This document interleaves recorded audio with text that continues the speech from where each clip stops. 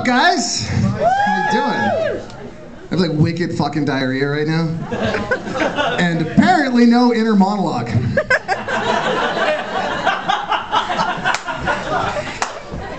I love fucking coming here, I really do. I love this gig, but I fucking hate that it's 18 and over because I feel so old. I'm 29, but I've got like 10 years on half the crowd. And I feel like all I'm gonna do is stand up here and bitch about my problems, and you have no idea what, like, you know, child support and herpes is like yet, and fucking, you know what I mean? Like, you have all your whole lives ahead of you to make all the mistakes that I've already made, and I'm now telling you jokes about. It doesn't get funny, trust me. It just gets worse. Anyway, so I got served a restraining order the other day. No, it sucked. It's not. That sucked ass. I opened it up. It was from my baby mama, not my ex. It was this chick that I knocked up at an orgy. But the DNA test, like I was the lucky winner of that swab, you know. So fucking. So I'm on the hook. So I get served this restraining order. I open this up. It says, Mike said if I had sex with another guy while pregnant, he would hit or kick me in the stomach until I had a miscarriage. Right? Yeah. I mean, I said that, but that's not how I said it. Like when I said it, it was funny. Okay, all right. She was gonna go fuck some other guy, and like, I don't care. We weren't together. I don't give a shit. I was like, just go, you know, you wanna go be a whore, go win the whore Olympics, just fucking kill the baby. You know what I mean? Like, right? Doesn't that, shouldn't you, when you're carrying a child, like hang the badge up for 9 months at least? You know what I mean? Like, just take a break.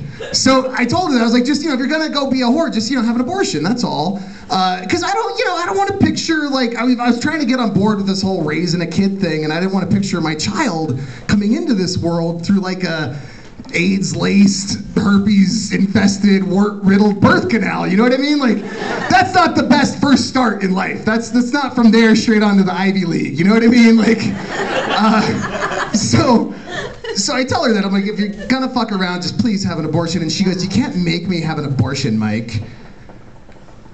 I was like, well, I mean, you can. Technically, I wasn't saying I was gonna do it. I was just saying, you know, you could hit you in the stomach until you shit a stillborn. It's theoretically possible. I didn't say I was the judge didn't get my, I'll just treat your cunt like a piñata sense of humor. So I'll never know my child. See, that's where it gets sad. No, it's cool. I'm totally cool with that. I'm cool with not knowing my kid because I just fuck it up. And it's a little girl too. Like, I'm okay with it actually. Like, the whole scenario is okay by the fact that she's a little girl, because I've enjoyed young women with daddy issues for so many years that it's the least I can do to like make one and give it back to the world. You know what I mean? Lots of guys will thank me for that later. I've thanked a lot of absent dads.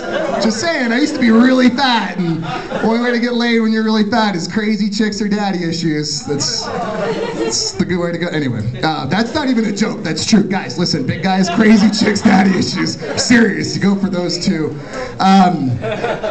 But no, like, the only thing that sucks about not knowing my kid, because I'm a fucking, you know, drunken asshole, is I start thinking, wait, how does this impact me? And I realize I gotta, like, do the math when she's, you know, drinking age, because I don't want to, like, be at a bar some night and I'm just being some old drunk fuck, you know, but I look over and there's some, you know, young, impressionable girl with daddy issues, right? Like, fucking, that would, because I'm just narcissistic.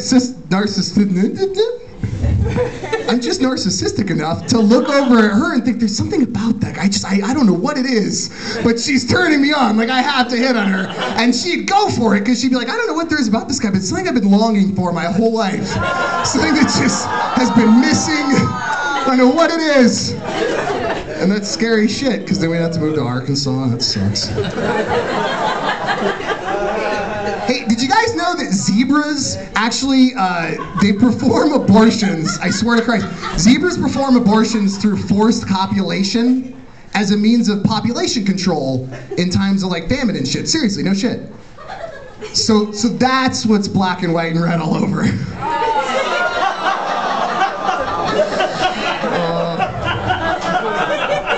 with that, good night. You guys fucking rock. I'm Mike Long. Have fun.